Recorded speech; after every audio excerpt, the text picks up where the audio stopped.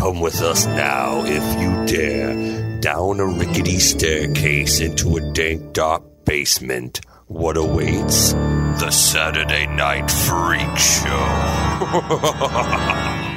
Hey, thanks for listening to the Saturday Night Freak Show podcast. We're a movie talk show podcast where we talk amongst ourselves, not to anybody like who's actually been in a movie, just us, the internet radio superstars.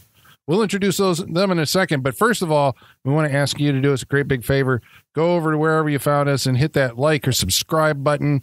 Hit the little bell for notifications. Whatever you have to do, because all that stuff helps us get found by other like-minded folks like you and help us become the fastest growing movie podcast in the galaxy, the universe, and beyond. To infinity and beyond. These are the internet radio superstars. Michaela. Holly. Sean. And I'm Colin. Yeah, I know. We got to work on the order here. We are still... We really do. In quarantine. I always just assumed that we would do it as if we were sitting downstairs. So I would go second to last, and then Colin would go last. So I figured it'd be Sean, that without us sitting there. Really? I figured it'd be Sean, Michaela, me, Colin, but that's just me. Whatever. Boom. There you go. The only person that's like in their designated spot is whose movie it is. Otherwise, we could be sitting in any order. Right, because Holly. The last to go, though. To me, it's always Michaela, Holly, Sean, and I'm Colin. Like, that is the order it is always. I'm glad our in my listeners head. are hearing this off-mic conversation. Well, there you go. We're welcoming you we were on mic there behind. for a That's second. right. In total transparency, behind the scenes of the Saturday Night Freak Show on whatever quarantine edition, month 3, Week 56. So, yeah, week 56. So anyway, tonight we watched a movie that was chosen by Holly. Holly, what did we watch tonight? Tonight we went to Congo. We went to the Congo. in the year 1995. and directed by Frank Marshall. And how would we know him? Are we putting Frank Marshall on the wall? Almost 3 years ago exactly, with just a couple weeks, we watched Arachnophobia, also by Frank Marshall. That was his feature debut as a director. Yes. Which also he's has Stuart also Pankin in it. Yes. Stuart Pankin, also in Congo. What else is Frank Marshall known for? He's also known for Alive, from 1993. Ooh, the movie where they eat each other. Yep. Yes. And it looks 8 like Below. he did some. 8 Below is the other one he directed. I think he's only done those 4 movies. Am I wrong? Yeah, as far Arachnophobia, as Alive, directing Congo. goes, he hasn't done a whole lot. He did more producing than directing. Well, he's famous as a producer. How come? Yeah. Oh, God. Where do I start with producing? 1982. The beginning. Well, I mean, he worked obviously with like Walter Hill and Martin Scorsese prior to that. But I mean, like the big thing is 1982. He co-founded Amblin Entertainment with his wife, Kathleen Kennedy, and who? Steven Spielberg. Spielberg. Yeah, I was waiting for somebody else to come in like Spielberg. It's Amblin. Spielberg. So that means that Frank Marshall is responsible for, Raiders of the Lost Ark, Poltergeist, Back to the Future, Color Purple, Who Framed Roger Rabbit, Cape Fear, Hook. Then he did Sixth Sense, Signs, the Bourne movies, the Jurassic Park movies, the Jurassic World movies. Bam. Yeah. Yep. Did the Money Pit. He did the Money Pit. Oh yeah, there's movies I didn't mention there, but yeah, Frank Marshall is a fixture, a titan in the Hollywood movie system, and became a director with Arachnophobia. You said, is he on the wall of fame, the Saturday Night Freak Show Wall of Fame? I don't know if we've ever counted producers. I don't think we have. We just. I think we have. I don't think we have. I mean, we've done. Because technically, this is his second movie that he directed that we've watched on the show. But obviously, as a producer, we've done both Back to the Future movies. We've done Jurassic Park. I mean, etc. We did Roger Rabbit. Yeah. So we did a lot of his movies. So I don't know. We'll have to have another off mic conversation about the bylaws of if you produced a movie, do you qualify for the Saturday Night Freak Show Wall of Fame? Who's in this movie? Or actually, no. Who isn't in this movie, Colin? I was gonna. Should we first go with? We're going with the creative team. Should we mention who wrote the novel upon which it is based? It is a Michael Crichton novel. Of course it is. And who's he? Who's his name? The screenplay was written by John Patrick Shanley. Okay. I'm not sure. What else has Patrick Shanley done? Patrick Shanley is a Oscar winner. He won a couple years ago for Doubt. He wrote and directed that, and he's done a really good movie. Yeah, it was a really good movie, and he won the Oscar for that. He also did, as far as directing goes, he's done some things, but he's written a lot, I think. I feel like that movie gets overlooked a lot for being a good Philip Seymour Hoffman performance. Great fucking movie, yeah. He has so many good performances that people forget about that one, but that is one of his best. For sure. Shanley he only directed 3 movies, Doubt being one of them, and then another one being one of my favorite movies, Joe versus the Volcano. Get out. Oh, no. Really? That's a big gap. I fucking love that movie. Oh, wow. But he's written a lot. He's famous for writing Moonstruck was like his first big breakout as a writer. Obviously he did Congo, he did Doubt, and he's done a few other things in between. Alive. He worked with Frank Marshall on Alive as well. Okay. So a few big ones in there. Yeah. That's an impressive resume. Michael Crichton, he, of course, is probably best known right now as the creator of Jurassic Park, right? Or maybe the TV show ER. I looked him up, just to get a little backstory, because, I mean, he's an author and a filmmaker. He's been involved in movies since the 70s and in novels since the 60s. He's a guy, so... I mean, the story always is that Michael Crichton at one point was like a doctor, right? And then used that information to create the show ER. He was only in medical school for like 3 weeks, and then he hated it so much that he quit. But he has a bachelor's degree in biological anthropology. That's what he went to Harvard for. Oh, wow. And then he became an author. But the funny thing about Michael Crichton is, then he directed shitty robot movies. What? Westworld is a goddamn class. Okay. You remember the box robot with the gun? Yeah. The little spider robots. Go back and listen to our runaway episode. We've also done, we also did Westworld. So this may put Michael Crichton on the Wall of Fame.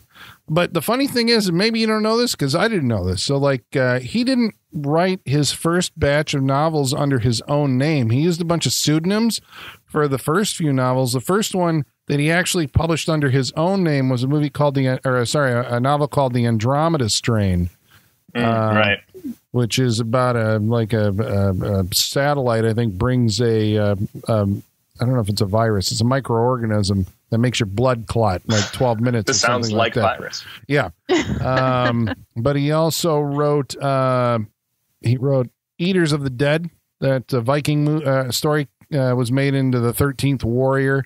He wrote Congo. He wrote Sphere, Jurassic Park, Rising Sun, Disclosure, The Lost World, among others. Then he became like a film director, which is one of those things that's like, how do you go from being a novelist to becoming a filmmaker? In the 70s, it was kind of like, sure, you know how to do this, right? I mean, you've never done it before, but whatever. But he made Westworld. He directed a movie called Coma that was not based on his book. That was based on a book by Robin Cook. I've seen that movie. Yeah, it's still regarded, I think. They made like a miniseries remake a couple of years ago on like A&E. It's very creepy. Yeah. He also made The Great Train Robbery with Sean Connery. He made Looker, Runaway. Apparently he did reshoots on the 13th Warrior, and he wrote Twister along with his fourth wife, Anne Marie Martin, who you may remember from Prom Night. She was in Prom Night. So there you go. Boom. Trivia. Boom. Did you know that Michael Crichton was one of People magazine's 50 most beautiful people in 1992? Really? I told you. You know, Colin, for a second there, I thought you were going to do a Michael Crichton Chuck Norris joke. I don't know why. Don't worry. Did you know? We have mailbag coming up later. The Chuck Norris machine is not done yet. I can't say I know what Michael Crichton looks like, honestly. No, I was just thinking that. I was like, I have no idea what that dude looks like. Like, I don't even know what his author picture looks like, honestly.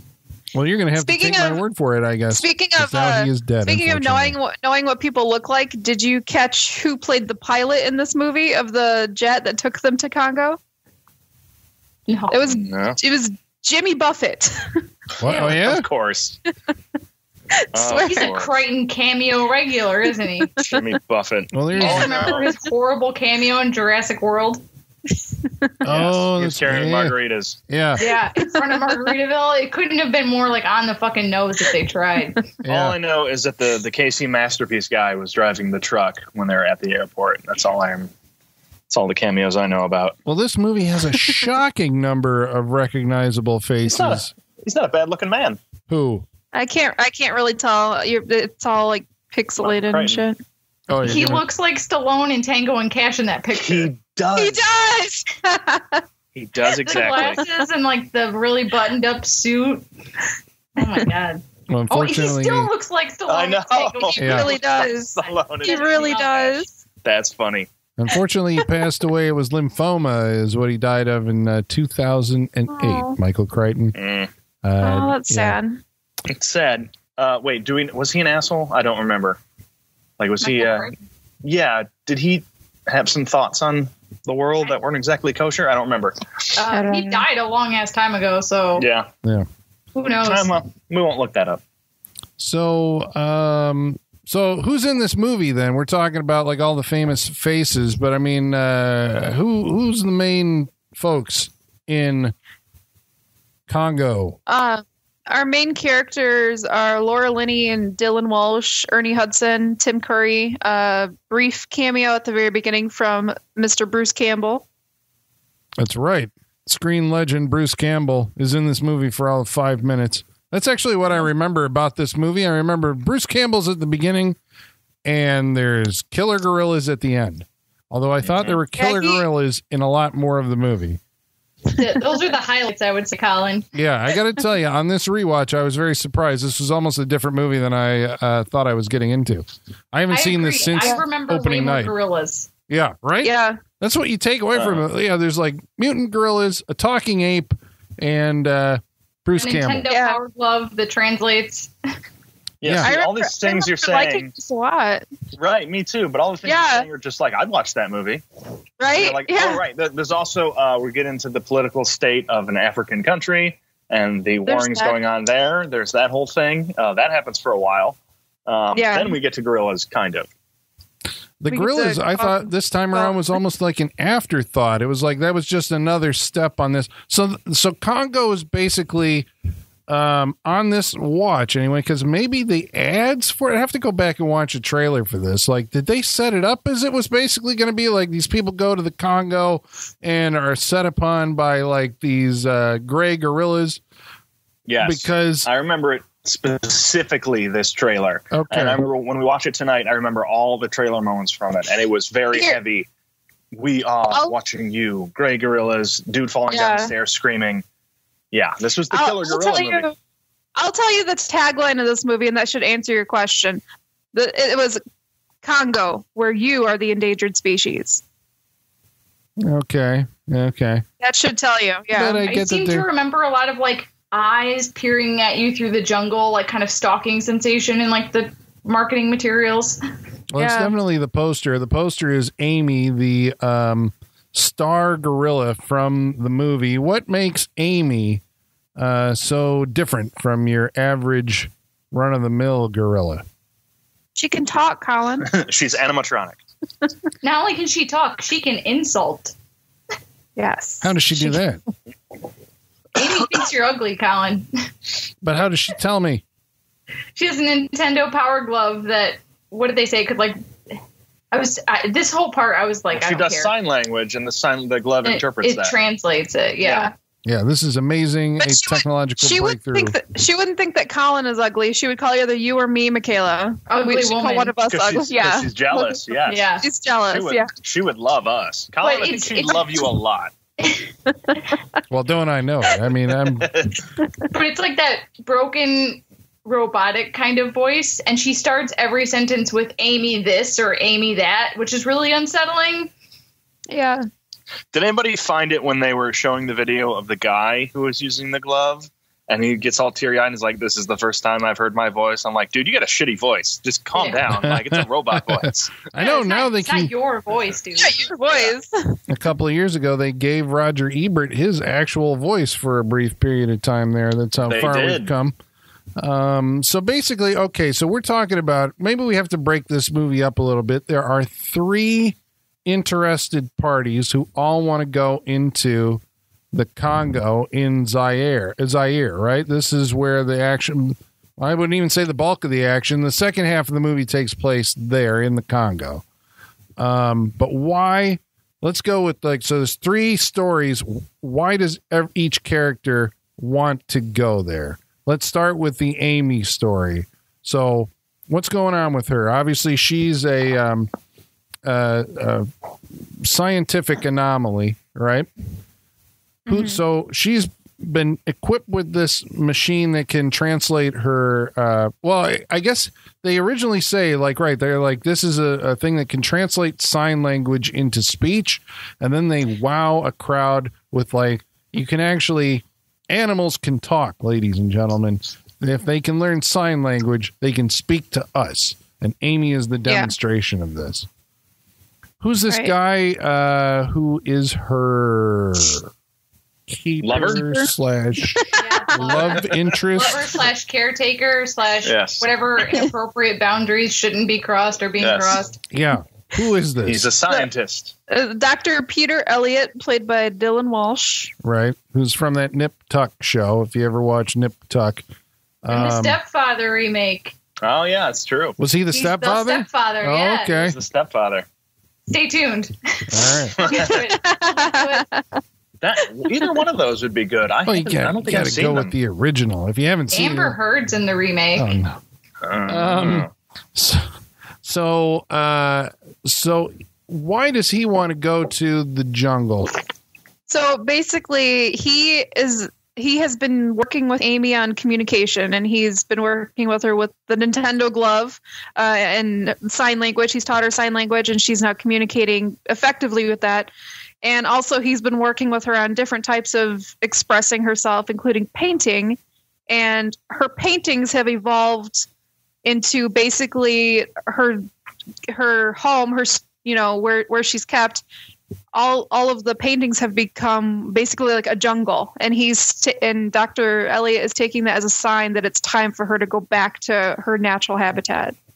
They never really do make much. Did they say how they got her? Because obviously she's an ape in captivity who was taken from this volcanic mountain area in this valley. And now, because she can speak or because she's dreaming about the jungle, it's like, we got to take her back. Thereby starting a multi-million-dollar, I assume, enterprise to take this gorilla back to the jungle. Yeah, which they briefly mentioned that, when Dr. Elliott comes in and is like, oh, well, how was she tonight? Did she have any nightmares? And he's like, no, not nightmares. And he's like, oh, good girl. In the book, that was really expanded on. There was a whole thing in the book about Amy's dreams and her nightmares, and that was explored a lot more. I didn't read it, so I'm not sure how that happened. I don't know. Why not, Holly? I don't know if because she's got Wikipedia, Sean. Okay, I can see how that's unnecessary to the movie, but I'm more interested in that than what happens in the actual movie. I was like, I kind of want to know about these dreams, because that helped them realize, okay, she should go back to her natural habitat. She's dreaming about it, and she's having these visions about it. But I was hoping there's a Freddy Krueger for gorillas that she's dreaming about. She's dreaming of the gray gorilla. The evil gray gorilla. I'll bet Peter found it out during pillow talk at night. She's like, no. I'd like to go home. Sean, I need this. Don't look at me. This is the movie this movie does it, not me. I mean, we did see them in bed together. That's true. So. Okay, well, we got to tell the audience who isn't from not like a sexual thing. This is, but I mean, they were camping together in a tent together in the same bed, Colin. Okay, here's the thing. Usually in a movie like this, you have at some point. Let's be real. Like, my cat sleeps in my bed. I know Sean's cat sleeps in his bed. Like, you dirty motherfucker. Those animals don't have the same level of intelligence or as closely related to us as gorillas. It's very true. So we're crossing all sorts of ethical Michaela, you sound like you're here. taking the argument for him. Like, those sound like words he would say. I'm sure he would. That's how he would justify it. She's practically human. Right. She's like this close. Well, this is the weird thing about this movie, because traditionally in these type of films, you have, I mean, I don't know. I think maybe there's too many characters, but I think maybe that you would have your leading man, and he's got this ape that he's got to, the gorilla that he's got to take back to the Congo, and then we'll meet the female protagonist, and usually there's a relationship between them. And yes, I get that but at least some kind of sexual tension, and the gorilla is like the third party in this. They kind of set that up at the beginning, and then they ignore it because there is no sexual tension. It's just basically like this guy really loves his gorilla, and the gorilla really loves him. That's what the movie says. That's what the movie's about. Yeah. Yeah. Mm-hmm. It is a story. The ending, especially. About a man and his gorilla named Amy. Yep. Yeah. But this is not Shape of Water, ladies and gentlemen. At this point, we're still saying close. Bestiality is gross. Just give Hollywood a couple more years. So yeah, I don't think. To be fair, a character does say they are like a married couple in this movie. More than one character. Points it out. Yeah, and I think some of the guys, once they actually get to the Congo, say that too. Okay, so Amy was created by Stan Winston Studios, right? So this is a fully animatronic face. I believe the woman who played it, Lola No, is actually underneath all that. Well, it's not foam latex. I guess they said that there was a breakthrough because they used silicone. This is one of the first times they used silicone molds instead of foam latex. And obviously, in years, I think this is why I keep saying ape, because in subsequent years, we had the Planet of the Apes movies. And you would do this with CGI. What did you guys think now, looking back on a 1995 movie? Like, how well realized was Amy and the on-screen gorillas? I thought they were fine. I think they're fine. I mean, if we were to make a movie like that now, it'd be ridiculous. But looking back for 95, I'm like, yeah, that's actually not bad. I think they're mostly really good. There's something just slightly off about them that makes them uncanny valley, though. It was something like with the neck area and the way the head moved a little bit just didn't quite look right. It was like 99% there. Okay. All right. Yeah. And I thought I saw that when they were being designed that they had envisioned the set piece to be more like hidden, so they were viewing them like with more trees and more shadows, and they didn't expect them to be like in the cave where they're just fully exposed head on. Yeah, they were expecting to be able to use more lighting tricks and more camera tricks and that kind of thing to make them more menacing. Yeah, something. And then when it happened that it was just a big open room, they're like, well, fuck, this isn't what we wanted at all. And brightly lit so you can see. I mean, I don't know. I thought, you get a lot of close-ups of Amy. I mean, she is one of the stars of or at least one of the central characters of the show. And I was actually kind of impressed looking back on it. And like, I don't know. I mean, obviously Caesar in Planet of the Apes is super cutting edge. And I mean, that looks really good, but I almost wonder if it's too human. Now you can, you can make these things look maybe too expressive. Like I kind of almost, but not quite prefer the Congo thing. It's like a couple more years on that. And you have, I think, like a believable gorilla, You know?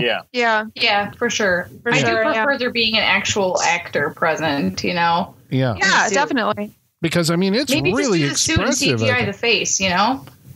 Yeah, but even this, well, you're right. I mean, a little bit of enhancement or something, but this I thought was like a fairly expressive animatronic face. I mean, it's better than when you see it like Rainforest Cafe or whatever, you know. You see some...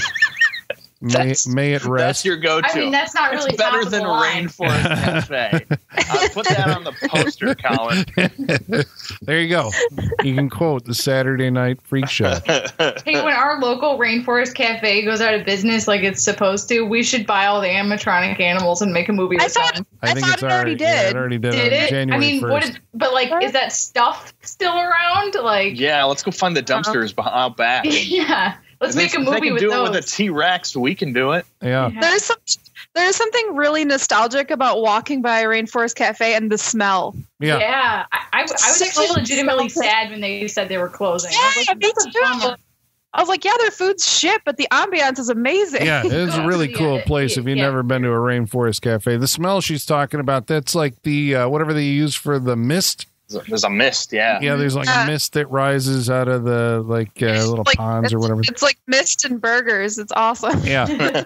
Yeah, it's something else. Rainforest Cafe. Go find one. Wait for our new restaurant we're opening up later this year called Mist Burgers. Have that essence of Rainforest Cafe. We're going to take down Wahlburgers. Yeah. Well, or we just need to come up with a line of candles with that scent. Right. Yeah. Yeah.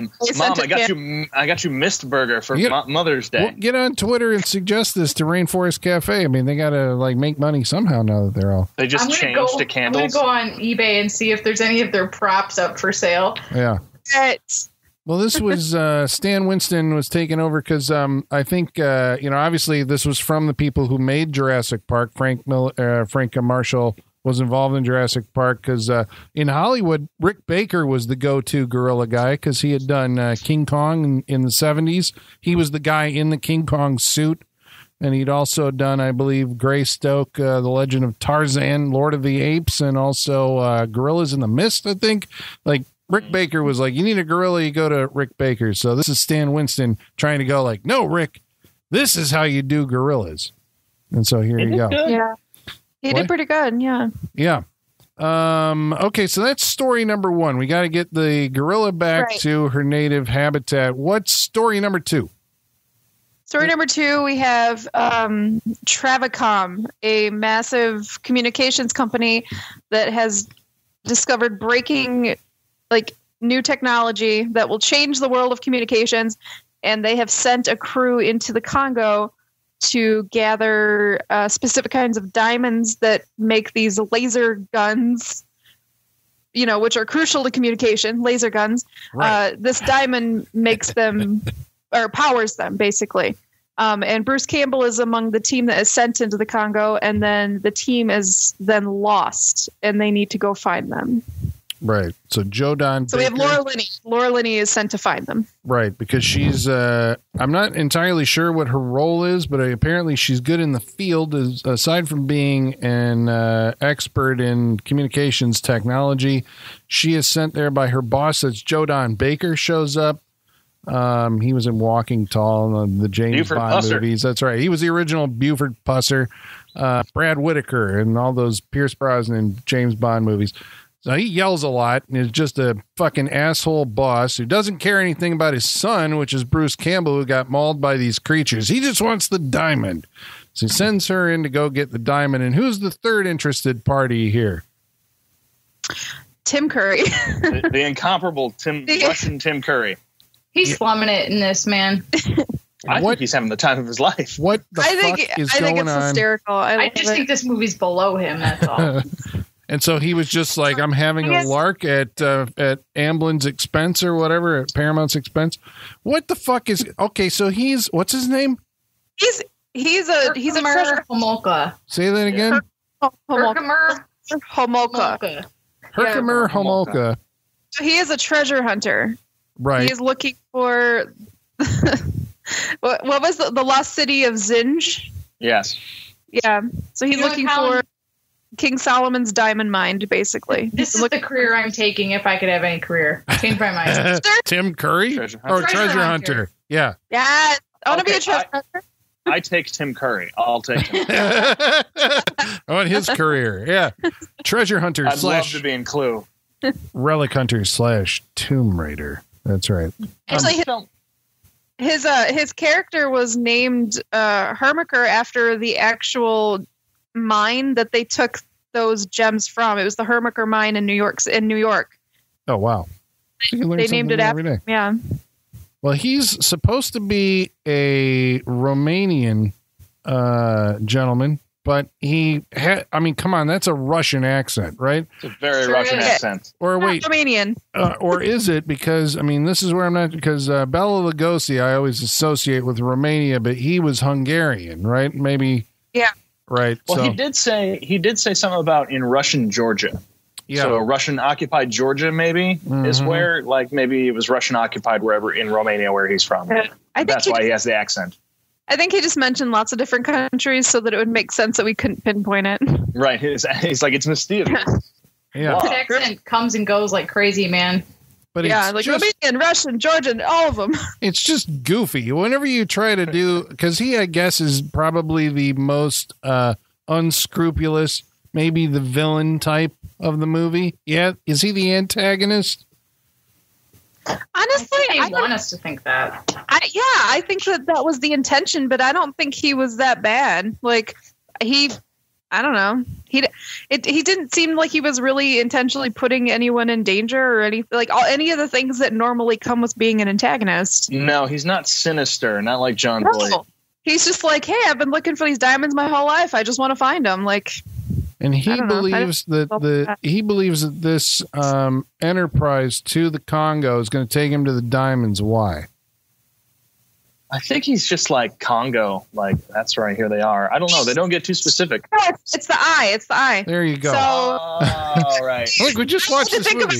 I know. I had to think about it. I'm sorry. Yeah, because he's a ring, right? Yeah, he went on safari and found this ring with this eye, the open eye on it. The open and he attends the thing that, was show and tell with Amy, and they show her paintings, and my God, she's been drawing this same eye. The ape, but the gorilla has been there, and the gorilla will lead us to the treasure of the city of Zinj. That's right. Okay. All right. So we're with it so far. Yes. So in order to accomplish this, and so basically, and Laura Linney is also like, well, this expedition's going over to Africa, so I'm going to hitch along on a ride with them. I'm not going to tell them what I'm doing. I'm actually looking for my, because Bruce Campbell, it turns out, was her ex-fiance. How serendipitous that these three parties are all wanting to go to the exact same spot in the Congo. Who knew? Yeah. Who knew? Yeah, it's fantastic. Happenstance. Boom. So to get this movie shares a lot of things like that with Anaconda, I feel like. Remember how they just like happen across John Voight? Yeah. Well, this does feel like the gorilla Anaconda, and you could put that on the poster as well. There you go. But I feel like that's too generous even, because Anaconda is like wildly entertaining. Yeah, and it's more, more fun. What? No. Do we watch two different movies? Okay, you're going to have to wait until later, baby. But, okay, so there's not enough gorillas. Well, yeah, but see, that was the thing. Like I said, it's your expectation going into this. Like the first time I went into it, I had a very different expectation. This time I was just kind of watching it going like, okay, Congo. And then it was like, oh, this is not a movie about killer gorillas. This is like a big sprawling adventure movie. It's called Congo because we're going to go to the Congo and all that entails, which first of all, you have to go get your guide. And that turns out to be Ernie Hudson. It does. That's right. Ernie Hudson is making his appearance on the Saturday Night Freak Show Wall of Fame tonight. Yay! That's right. I was just thinking during this movie that we don't appreciate Ernie Hudson enough. I was too. I love Ernie Hudson. He's great in this. He is great in this, and it's said that this is his favorite thing he ever did. Really?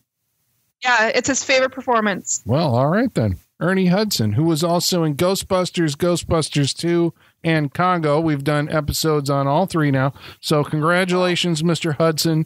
You get the plaque, the picture on the wall. Welcome, Eads. Ernie Hudson was... Hudson Seahawks. Yeah, I mean, did you know that Ernie Hudson was in the Octagon with Chuck Norris?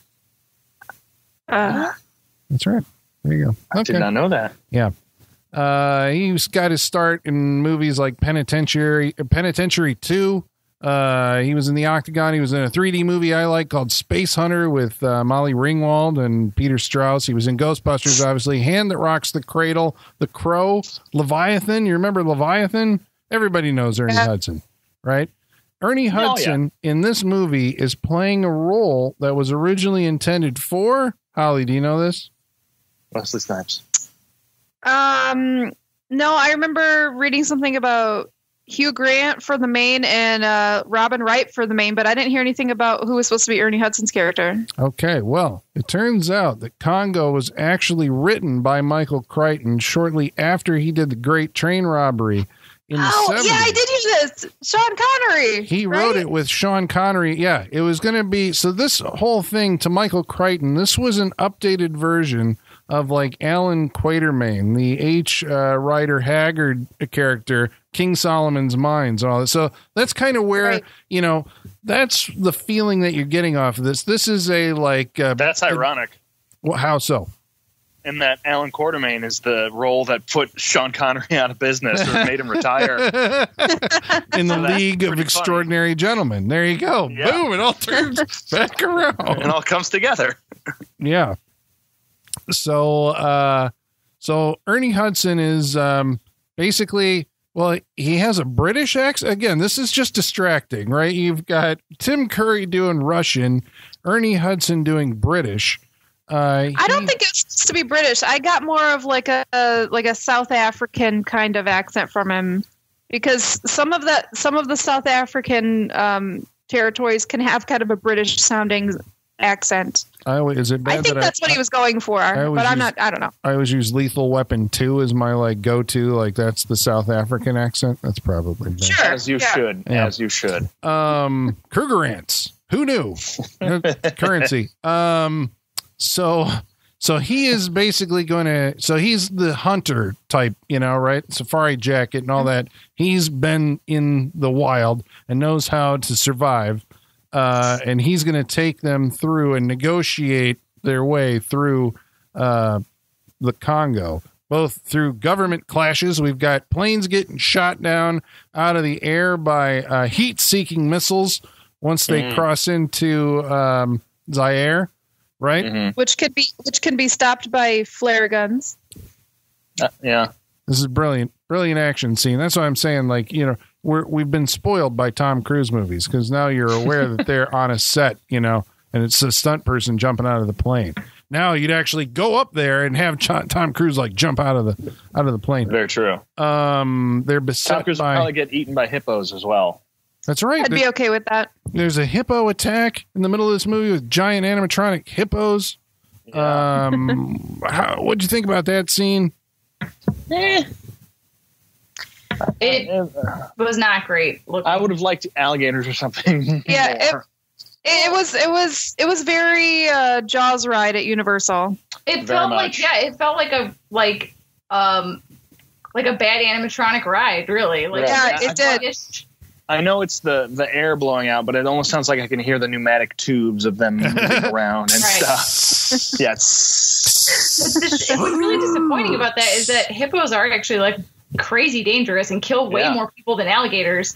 So use that, you know, but it's just... Yeah, hippos are like the number one predator in Africa or something like that. Like, it's crazy. So they are terrifying. And also, they fart through their mouths. That's pretty gross. There you go. There you go. See, thank you, Sean. That's a true fact. I'm learning something tonight I didn't know. There, bam. All right. They have to negotiate with the corrupt Zaire government in order to undertake this adventure. They meet Delroy Lindo, who I think delivers the greatest line in the movie. It's my favorite. Yeah, so they have to pay him off. It's stop eating my sesame cake. Well, you got to deliver it like he did, though.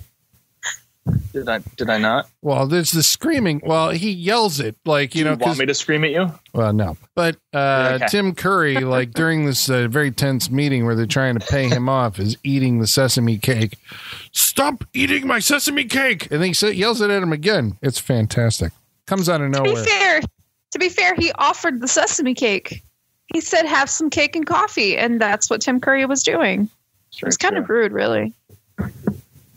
Well, they get set off on their journey. They also take with them, I'm going to fuck up his name, but Adewale Akinoye Ajibaji, right? Is that correct? It's an Oz reunion between him and Ernie Hudson. Yeah. Yeah. I remember Adewale from Lost, right? That was big. He was in the original Bourne movie. So he goes Mr. along. Echo, yes. We've also got Grant Heslov is part of the team. A familiar He face. just wants to go home. She said he just wants to go home. I said he's Oscar winner Grant Heslov. Oh yeah. You'll remember him from like True Lies, but and Dante's Peak. Yes. Enemy of the State.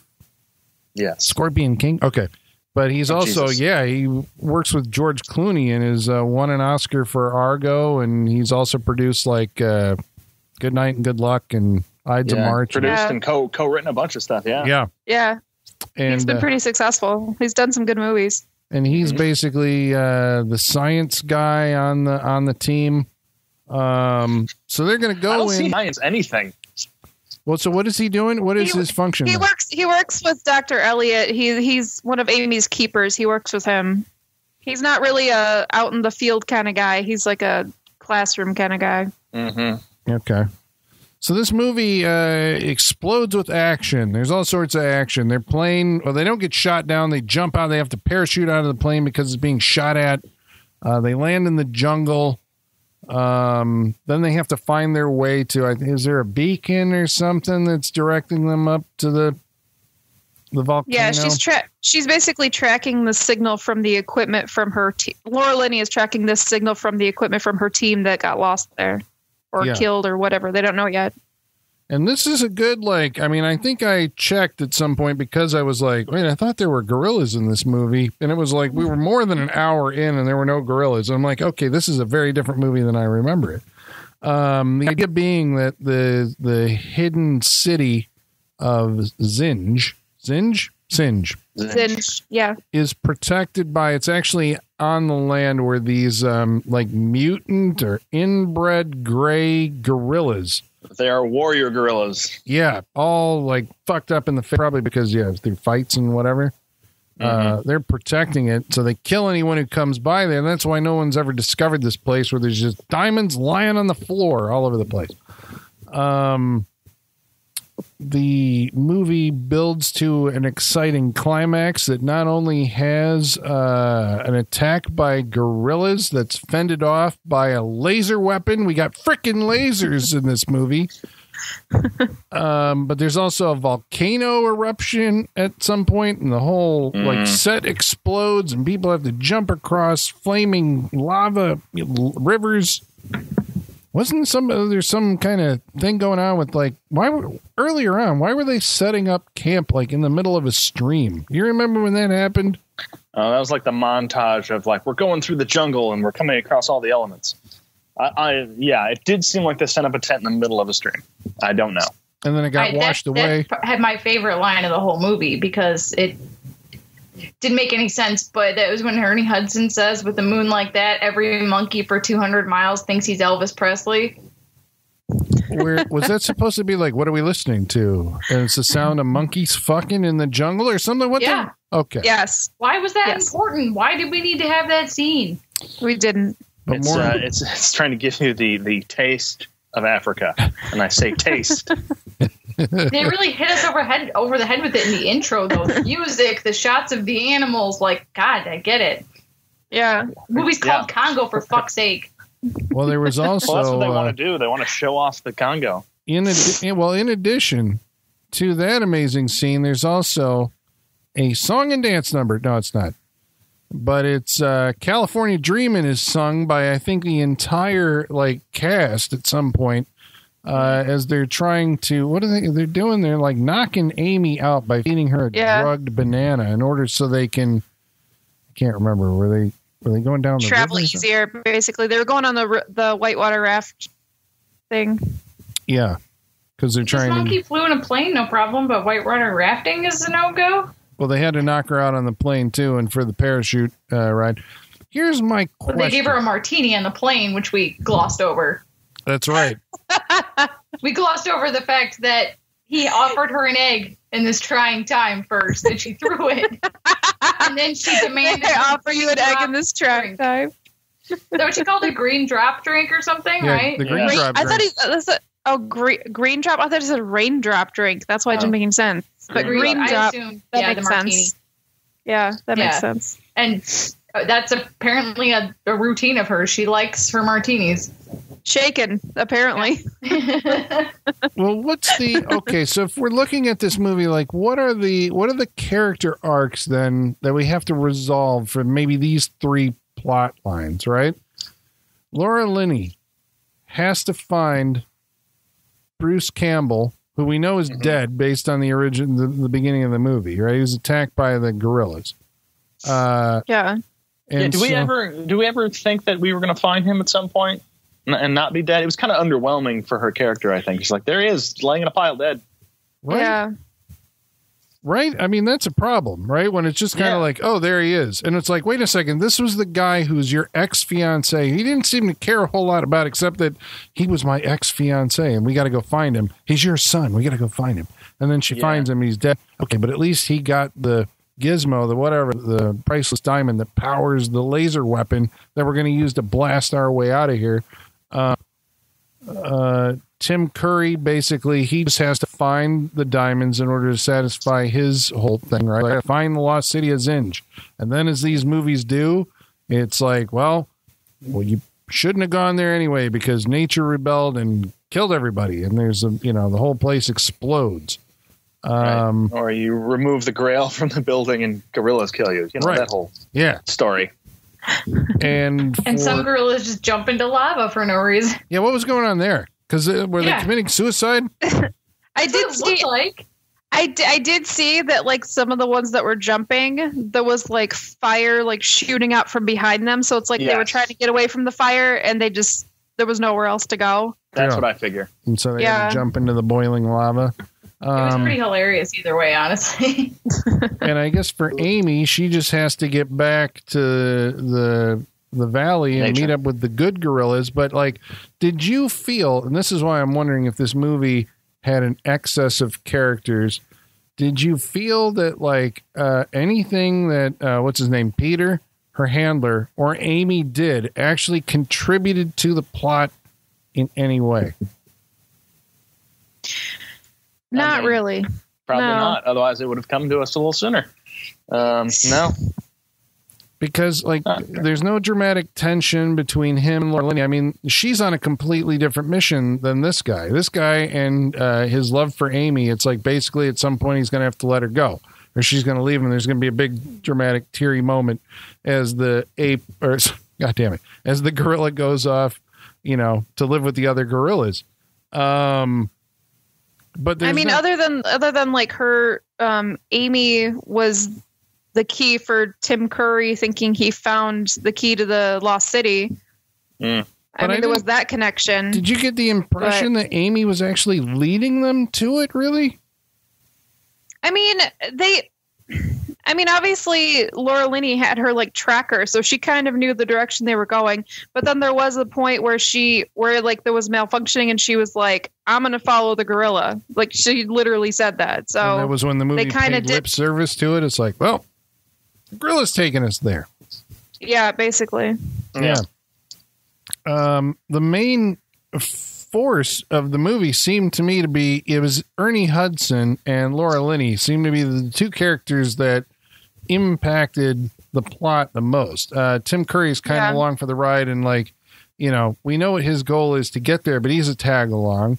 And then it made Peter and Amy, they're also a tag along. It's like Laura Linney is like, I know where we're going. Laura Linney. Yeah, and Ernie Hudson is like, I'm the guy who's going to get you there. But the movie's so fucking like weirdly confused and schizophrenic in a way that it can't figure out that, like, okay, these are the main characters of the movie. You know? Yeah. I always find it weird in movies when they do that. It's like your dramatic action is being controlled by people other than the main character. Well, there was something else we watched like 3 or 4 weeks ago where it was like, had 4 people in it, and 2 of them who are the stars were just like there, and the other 2 were the ones who are actually guiding the plot. But I don't know. Maybe that's just me. It kind of felt like it, yeah. Okay. But I mean, you know, we stick with Laura Linney. I'm back on right now. She's driving it. Yeah, no, she is. It's her and Ernie Hudson are driving the plot because she has to get to because we've got to find Bruce Campbell and the thing that he found, because that's going to power this communications technology which involves satellites, because it's a 90s movie. We got to have the CGI satellite shot and the comlink room where everybody's sitting around, computers watching the amazing futuristic technology available today. I'm talking on a video screen. Yes. We're doing now. I feel it's like Congo right here. Well, there's also a scene that's very high tech where, of course, once our camp sets up in the middle of the jungle and they were attacked by the apes, they set up, which I always love these scenes, right? Which is we're going to camp at night, but we got to set up the perimeter defense scene. Yeah, this was the alien scene. This one seems extremely overwrought. Right? I mean, this goes back to like Forbidden Planet. Hey, that's another movie that we also did an episode on that you can go back. But yeah, you got your guys in the middle and they set up their... Colin's always selling. Right? We got a back catalog. Go check out other episodes of the Saturday Night Freak Show. So yeah, what gizmos do they have here to keep these gray gorillas out? Lasers. On the it's all lasers. We have perimeter lasers and laser and it's like the guns on tripods and stuff. Yeah, like automatic. Yeah, automatic like Gatling guns. Yeah, yeah. And they got tripwires and all that stuff. So you got motion detectors, and we got thermal imaging so we can see in the dark. Oh yeah, very exciting. How'd the scene come off? How was it? Like a gorilla rave in the middle of a jungle. Yeah. Kind of. I mean, it was kind of fun. I kind of liked it. Did you guys feel, and this is another thing I think that 90s movies have, maybe it's the 90s stank, right? All the jungle scenes, for the most part, feel like they were shot indoors. Did you also get that? Yeah, it always feels like it's too bright. Yeah, I wondered that several times if it was on a set instead of out in the jungle, but yeah, because you can control it, you can sculpt the landscape, and the red cave at the end looks very fake. The temple scene that they go into, it's like all these 90s directors always shot and covered this stuff the same way. I mean, it looks like Stargate, or you could say it looks like a rainforest cafe. Yeah, it does. It kind of does. Yeah, it kind of does. Yeah, the or sun Tomb Raider. is always shining in from the right direction through the leaves. Which makes me feel like this is definitely a set. Yeah. I don't know how much was. I know they did actually film in the Republic of Congo. So yeah, I don't know how much of it was on a set and how much of it was outdoors, but I know they actually did film in the Congo. Yeah, because there's several scenes. Obviously, the Bruce Campbell at the beginning. There's a lot of outdoor establishing shots as they're going up mountains and walking through the jungle. There's, I believe, the scene there's a second plane that crashes, that's shot down, that they go to see the wreckage of, and that's obviously outdoors. That whole scene I didn't quite understand, because in my mind, the logic that got me there was Laura Linney is giving a telebriefing to her boss, Jodan Baker, and Amy runs across the camera and tips it over, which of course to him looks like they've been attacked by gorillas, just like the first crew, right? Shortly after this, a plane is coming overhead and gets shot down by a heat-seeking missile. Sean's very tired, apparently. I'm so sorry. I'm so sorry. Yeah. I'm drinking coffee. I'm so sorry. And so it crashes in the jungle. They go to see this. I mean, this is an expensive thing to set up, right? They got a flaming fuselage laying there. Do we ever find out whose plane that was? It's all for the balloon. That's it. Yeah. Okay, because I thought all to get a balloon on the island. I thought it was maybe like this was the second team, right, or the third team, right, coming to find them. Like we're going to relieve them. We're going to go find them, and so he sent another team. This is never explained. Just another plane shows up and gets shot down. Just so, I guess, like you said, it has an emergency escape balloon in it that they can leave during the eruption, the final eruption of the volcano. Right. That's it. You'll never catch me in a hot air balloon. No, that doesn't seem like a good idea. So much can go wrong. How do you land that fucking thing? I don't know. It's just you wait. You lower the gas down. You turn the gas down and just slowly hope you slowly. You can ask your pilot. You can look at your pilot like, "Hey, so when's this over?" And he's going to shrug at you because he doesn't know either. You have to wait. Fuck that. If the wind's really bad, that basket's going to be flying around. If you run out of gas, you're fucked. There's so many things that can go wrong. Not at all. Never. You can only kind of sort of steer what direction you're going. Yeah, up or down. Yeah. They seem it's a very small little basket that you're in. I mean, that freaks me out too. Yeah. It's open. I don't know. Yeah. Never. Some people want to do all this crazy shit.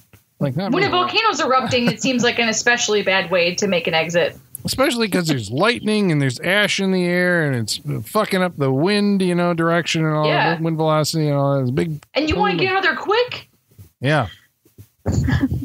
But where's the fucking helicopter, man? They make it. This is after they've said goodbye to Amy. There's a very tearful moment where Amy gives Peter, picks some flowers and gives it to him.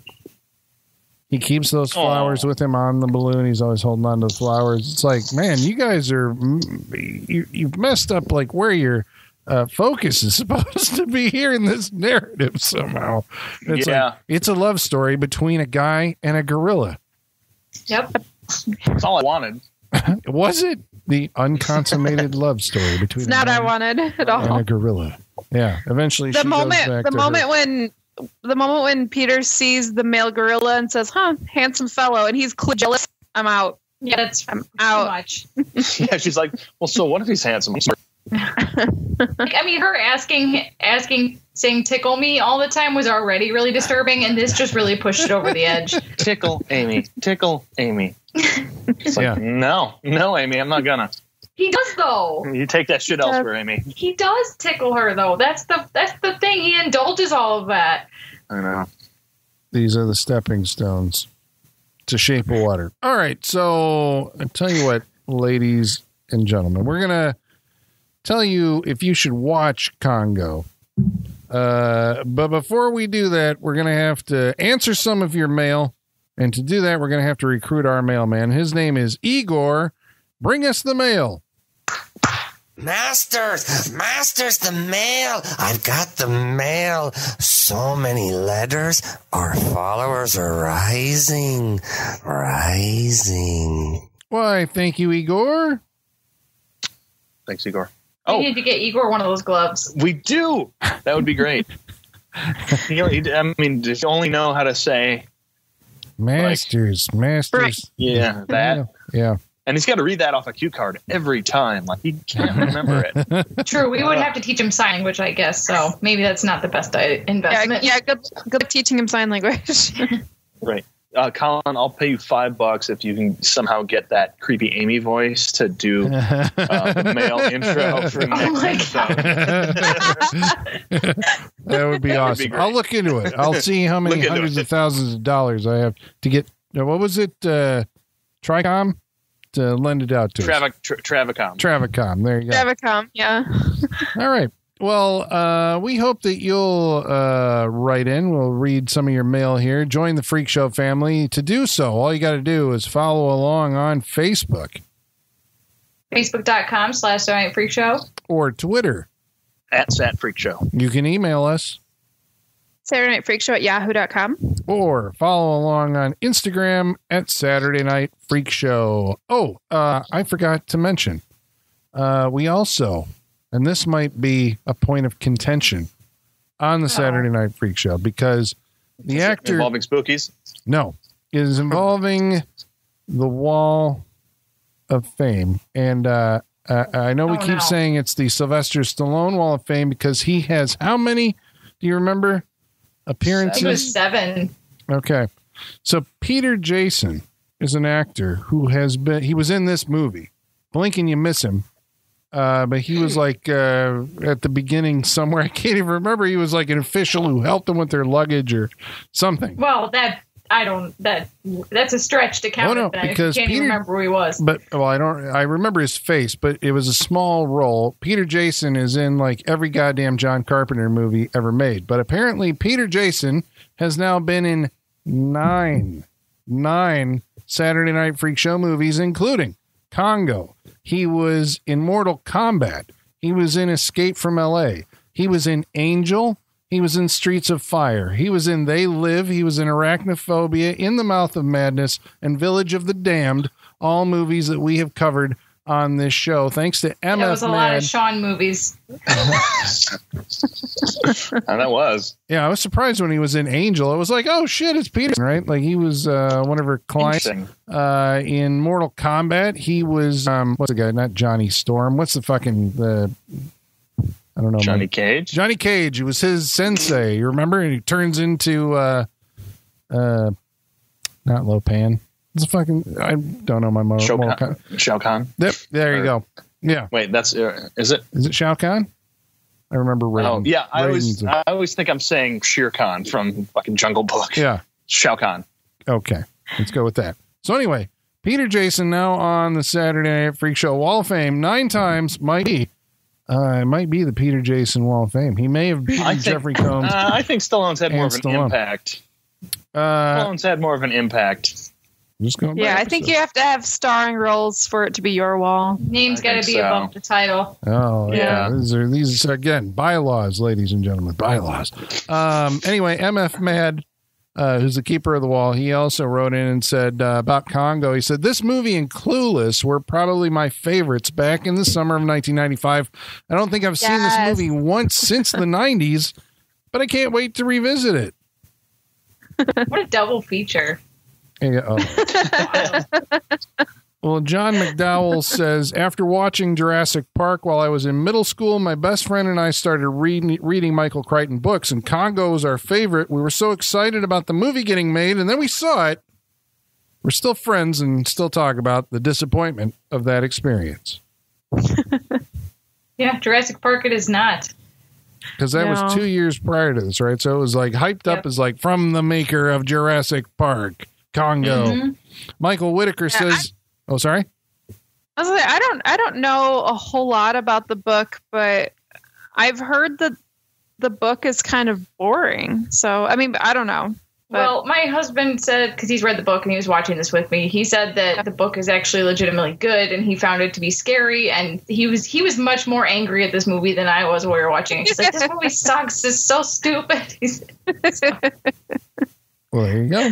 Michael Whitaker writes in, he says, after reading Jurassic Park, I thought I'd be interested in Congo the book, and I was wrong. It's definitely a ridiculously stupid movie, but at least focuses on the more interesting parts of the book. Throw in a little Bruce Campbell, laser guns, and the gorilla with an incredibly unnecessary robo sign language gloves, and it's mildly enjoyable. He hit the highlights. I mean, yeah, when you cherry pick those things, it does sound like an interesting movie. Right. Jacob Laws says, I remember liking it as a kid, but I recently read the book, and the book is way better. There you go. Interesting. Travis Legler says, what did I think of Congo? Not enough Bruce Campbell, and he dies off way too fucking early. However, if you've ever heard him talk about making the movie, it's an interesting story. That's it? You're going to leave us on that cliffhanger? I looked it up, and he basically said something to the effect of, like, you know, imagine that somebody says Frank Marshall, who's worked with Steven Spielberg, is directing a movie. You get to go to the Congo. Laura Linney's going to be in it. Ernie Hudson's going to be in it. Tim Curry's going to be in it. And it turns out to be Congo. I think that was the gist of, yeah.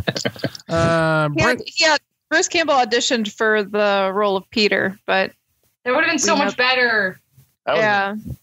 better. That might completely change how I feel about this movie, honestly. Yeah, it's a very, what do you say, milquetoast kind of, leading guy. This was back in the era where Bruce Campbell was on the cusp of becoming like a legitimate big Hollywood star, because he had also auditioned for The Phantom and got, he was between him and Billy Zane. And we know how that went. That would actually be an improvement on that movie as well. Oh, you shush. I like that movie. There's a lot of love for Bruce Campbell, it turns out, because Brent Zemecki says, I wish Bruce Campbell had been more than just a glorified cameo. That man is a goddamn legend. Everyone wanted this to be a Bruce Campbell movie. Yeah. Didn't? Yeah, I mean, it would have been better. Like, I would rather see him, like, I want to see him. I wish we could get young Bruce Campbell back, like this age, and put him in a jungle adventure movie. Yeah. That you can't just tease us with Bruce Campbell like that, you know? Yeah. Like, at least Intruder had the decency to make it a cameo at the end of the movie. And Darkman, where he just shows up. Yeah, and Darkman too. At the literal very end of the movie. True, very true. Nicholas Capriola writes in and says, oh my God, this movie messed me up as a kid. And then when they threw the severed head, that whole scene, when it runs down the steps and charges them, he's talking about the gorilla. That's right, there's a severed head. Who got killed? Whose severed head was that? A dude. Because I know they slashed up Grant Heslov, but they threw somebody else's... Okay, I don't It was Claude. Yeah, I was like, it was one of the other guys. I think it might have been Claude. Okay. Claude from Mombasa. Yeah. Oh, Claude. Yeah, okay. Good Morning Nancy podcast says, oh my God, my husband had very fond memories of the movie, and I kept telling him it's not as good as he remembers, but I didn't stop watching it. And yep, it's awful. That gorilla talking is hilarious, and Tim Curry is at his cheesy best. It's best to not revisit those things that live in your memory so well. Well, talking about revisiting things in your memory. 2 weeks ago, we watched a movie called Invasion USA. That's right. Get ready. Here it comes. Well, no. It came already. A listener called Mwinga said, I love this episode. This movie is in my top 5. So there you go. Brace yourself. Bill Hayner says, Chuck Norris built the hospital he was born in. Did I say that one on the podcast? I don't know. I thought I said that one on Nelson the podcast. Nascimento said, Chuck Norris didn't cry when he was born. The only one crying was the doctor. No one slaps Chuck Norris. I think they're reading out of the same book I am. Simon Carter says, little known fact. Was that book Jokes from 2005 that we've all heard before? Yeah. Have you heard this one? Same okay. book. Chuck Norris died 20 years ago. Death just hasn't built up the courage to tell him yet. Chuck Norris never flushes a toilet. He simply scares the shit out of it. Come on, that was a good one. That was a good one. I've heard them all, Colin. They've been around for 20 years.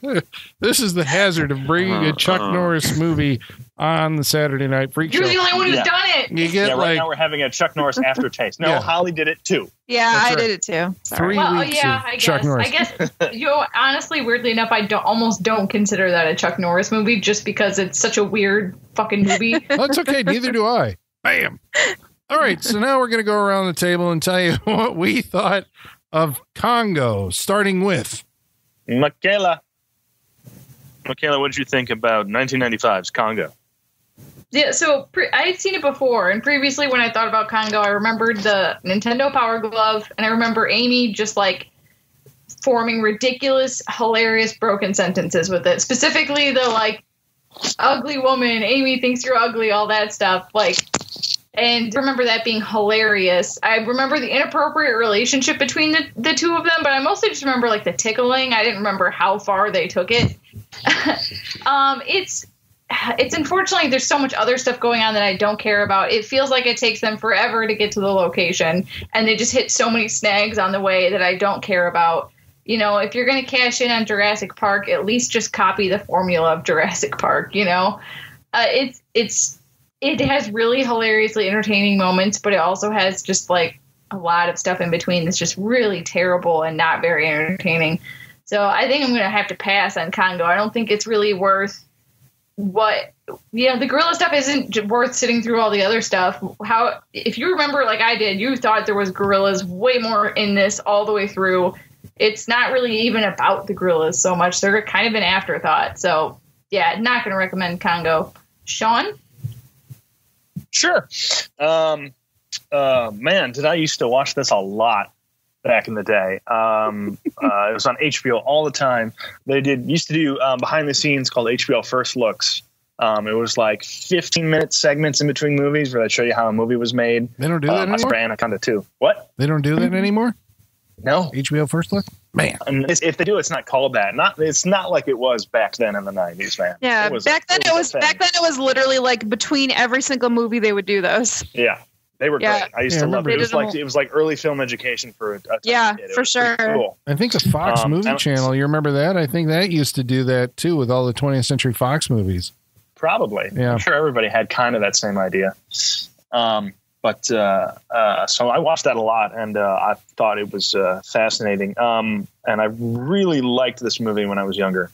Watching it again today, and I haven't watched this in forever, I remember there not being a lot of gray gorillas in this movie.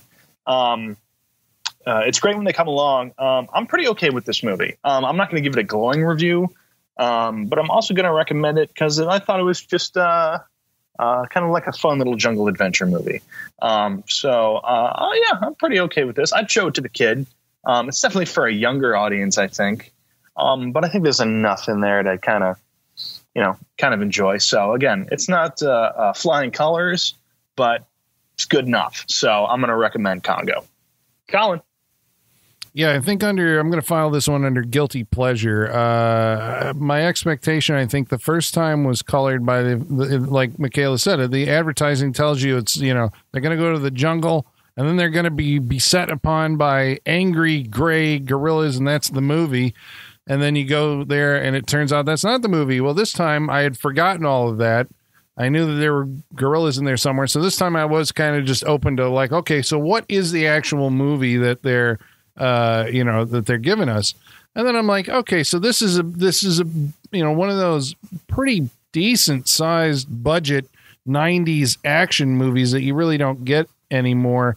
I'm not going to say I think it's better, especially the 80s versions of these, right? Or the 70s versions, something like Sorcerer, where you actually go into the jungle, or the 80s Predator, where you're actually in the jungle. And here it's like, well, it's a contained soundstage adventure. It's very safe and, so it's not as good as those, the older techniques of doing it.